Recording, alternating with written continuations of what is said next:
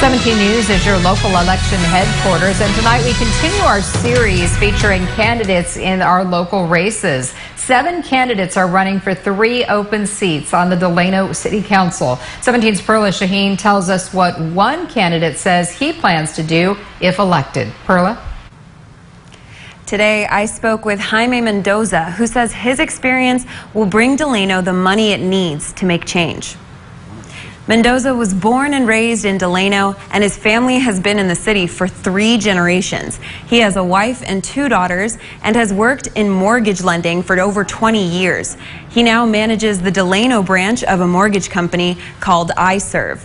Outside of his job, he's been the board president of the North Kern South Tulare Hospital District for 13 years.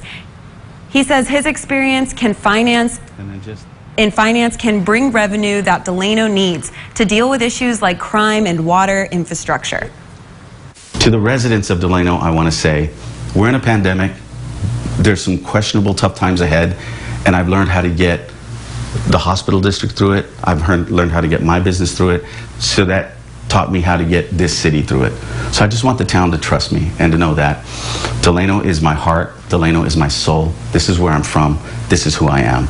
People have asked, are you Republican or Democrat? I'm Delano. In his free time, he volunteers with a handful of nonprofit organizations. He's worked with one called Cinco de Mayo Fiestas for over 20 years and hosts many local sporting events. Mendoza is also the only non-incumbent candidate who was endorsed by the Delano Police Officers Association. It's a crowded ballot, and we have one more candidate in this race to speak with, incumbent council member Joe Alindahow. More to come soon. I'm Perla Shaheen for 17 News.